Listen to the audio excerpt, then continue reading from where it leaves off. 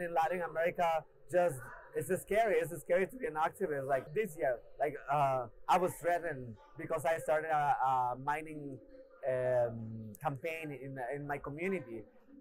Miners, illegal miners, came under the government's blessing because the government concession of our territory without free, prior, informed consent processes.